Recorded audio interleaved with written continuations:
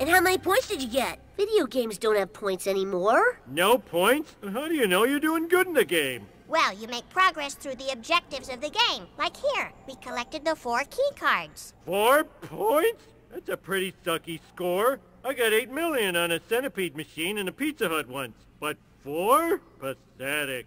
Look, how many lives did it take you to get these cards? Lives? What do you mean? I mean, I died a lot. And I mean a lot, but it's not like I have limited number of lives. Infinite lives? Then how is a game even hard? What's the point if you can just play forever? The world I grew up in is gone.